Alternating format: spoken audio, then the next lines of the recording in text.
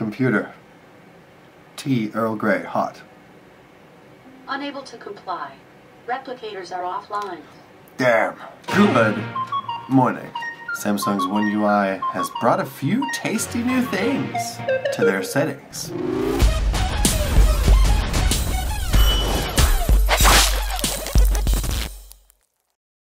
I forgot to turn the lights on. Hold on.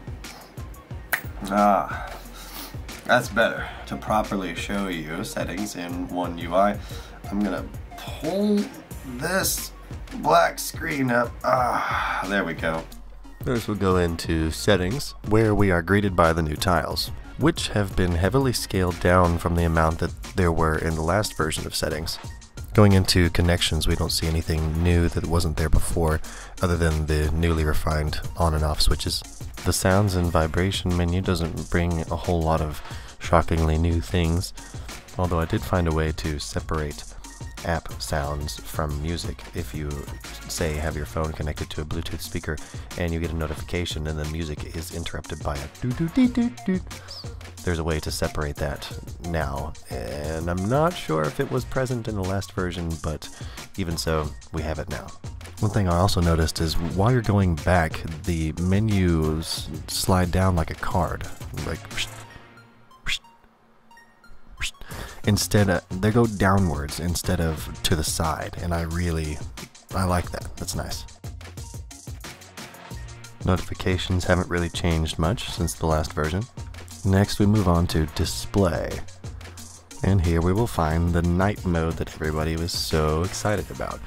It's quite nice. You can set it to turn on when the sun goes down or just turn it on or off manually. You also have the ability to turn the blue light filter on as well as night mode for ultimate visual comfort. We still have the 4 different display modes, as well as the ability to go into adaptive display and hit the advanced options and calibrate it a little bit more manually and more granularly, I guess you could say. Font size and style looks a little bit different, a little bit cleaner. You can also now turn on bold font, and that's something I thought was pretty cool. I'm not sure if I'd use it myself, but with certain fonts I think it could come in handy. Something else I don't remember seeing much is screen zoom. You can do the same thing in messages like pinching and zooming, but I'm not sure if this applies to a system-wide thing or not. Full screen apps, the menu is still pretty much the same. You can go and decide and tell it which apps take full advantage of the 18.5:9 ratio. You can still change the screen resolution to your liking, although they have cleaned up the interface for that a little bit. Screen timeout's the same, that hasn't changed. Home screen hasn't changed too terribly much. We still have the home screen layout options where you can make it look or act just like an iPhone for those switching over and wanting to stay more comfortable. They also have the home screen grid options like they did before. However, when you pick the smallest one right here, the icons are a little bigger, which is cool. Gives people switching over from iPhones less to be afraid of, and us with the options that we've always liked. App icon badges are still pretty much the same. You can choose to have the unread notification number showing or not showing. Down there on the bottom you also see a show notifications option, and what that means is if there's an app with an unread notification badge, you can actually tap and hold on that app and then it will show you that unread notification, giving you the ability to swipe it away when you are done or when you've acknowledged it, which is pretty freaking cool. Edge panels haven't really changed much. You still have the lights options and the lighting and panels options and so forth and so on. But the navigation bar. Here's where you'll find the full screen gestures like I'm using here in this vid. The ability to make the navigation bar totally go away and just rely on the gestures. It's pretty pimpin'. Like, it's something I was super excited about as soon as I found out about it with the early pictures of One UI. Moving on to wallpapers and themes, it still just goes to the Samsung Themes app, nothing new there. Next we have the lock screen. Nothing new here as of yet, except the newly refined user interface. But then we get to advanced features. This is where it starts getting interesting. One thing I found particularly intriguing is reduce animations. This basically makes apps opening and closing, they fade in and fade out instead of sliding or zooming in.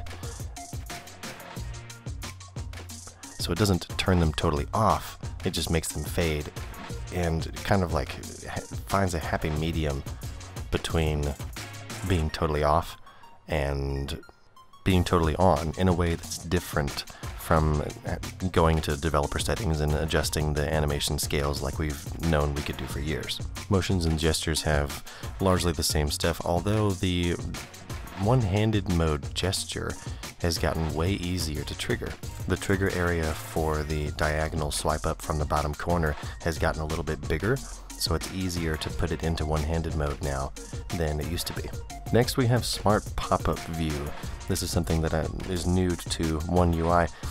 Any of these apps that you turn the switch on for, say calendar for example, whenever you get a notification of something that comes from the calendar app, the same icon will pop up for the calendar app as it does when you swipe down from the top corner diagonally to minimize it into a window.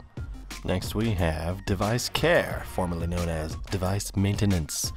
Previously on sneak peeks of One UI, we saw that there was hardly any information given as far as battery usage. That, as predicted, has changed. The battery stats are the same as they always have been. You have access to the same amount of information that you always did. I don't know why Netflix has taken up 22%, but whatever. Point is, you still have access to just as much diagnostic information as you did before, thankfully.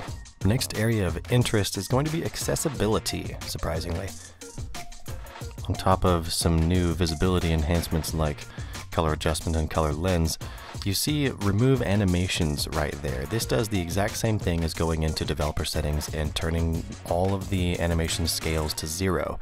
I know a lot of people with Android phones like to go in there and turn off all the animations to make everything just as snappy as possible. And now all you have to do is flip a switch to make that change happen. And in advanced settings, we'll find ways to make both the screen and the camera flash when you get a notification. I know iPhones have had this for a long time, and I honestly can't remember if we had this before One UI, but most importantly, now we do. Next is a thing called Direction Lock. This adds yet another way that you can unlock your phone with a series of 6 to 10 directional swipes. This, to me, is more complicated than a fingerprint scanner or a pin or even a pattern, but it's there for those that want it. This next part I really think is going to be super helpful for the elderly who are getting a new smartphone. Time and again, I've seen those who are getting on in years pick up a smartphone and then, mash the buttons like they're actual buttons, like they're supposed to press hard when really all they need is like this really soft tap. And now, with the tap duration setting, you can go in there and actually make it to where it will only respond if they give that long, hard press that I'm sure those of you who have, grandparents who have fiddled around with their smartphone or your smartphone or whichever have seen them, they press hard. Now, you can set these to where that's the only way they will receive input, making it a lot less confusing for those who haven't quite wrapped their head around the concept of a gentle hand to rule the land, if you will. Next is also something similar, but it's an ignore repeated touches. So say if I've had it happen to me a couple times where you do give that feather light touch on one of the buttons and then it thinks that you double tapped because your finger was so close to the touch screen that it registered 2 taps. You can make sure that doesn't happen, although I really don't think many people will have a use or a need for this, but still it's a nice thing to have in case one has a problem with it.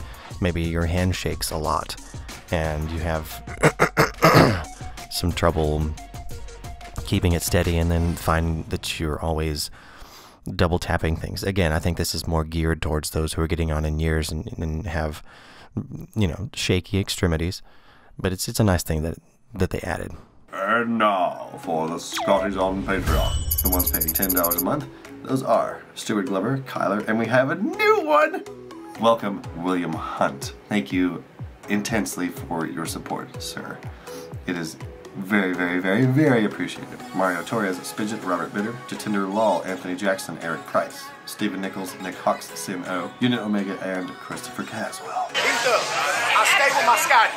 My Scotties are my boys. I ride with them. And I put that on the generation. And for the Super Beamers, the ones that pay $5 a month, we have Paradoxed and Grant Stockton. And last but most certainly not least, we have the Beamers, the ones that pay $1 a month, and those are Josh Utley, Encrypted Bunny, and we have a new one, Mr. Jamie Ives. He's been around since almost day one. Like, he's one of the OGs. Good to have you, Jamie. Thank you very, very much. Rico the 13th, Roman van Rookhuizen, Nicholas Clark, David Larson, and Elixir. In this playlist somewhere over here, you'll be able to find more videos about One UI and all its goodies. Stay informed and stay beaming.